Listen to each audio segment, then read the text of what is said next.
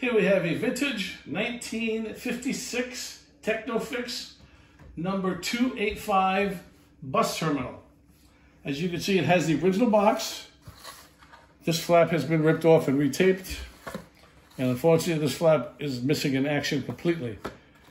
But it's done a good job protecting it, as you can see. Pull it out. Put the box aside. Unwrap it.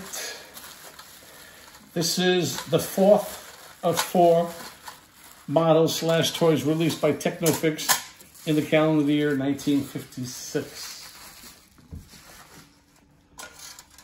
And these are wrapped in there. Track is very simple. That's it. It's assembled. What we'll do is we'll angle it on the countertop to maximize it. Try to keep it all on it. Now what we do is we unwrap the cars. And I say cars because this is a double-decker, if you will. I don't know if you notice in the picture. Here you can see the red top with the blue bottom. And as it goes through the bus terminal or station, it just comes out with the blue bottom.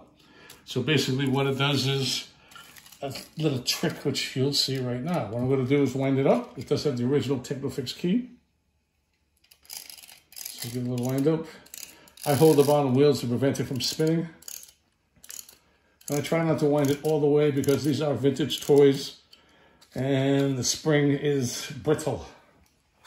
I'm going to put it down. I'm going to put the top on it here and simply let it go. You can see it came out with one. Goes back 2. And it goes back again. Comes out with 1. Automatically reverses. Goes back, picks it up, comes back with 2. And it continues this process multiple times until either the top falls off or the clockwork mechanism runs out. There's no dings, there's no dents, there's no rust, there's no corrosion.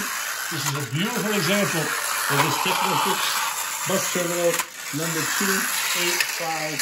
Oh, and there we go.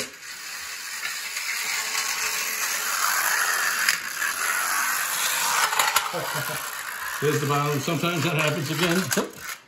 This is a vintage original toy from 1956. So you can expect little quirks like that.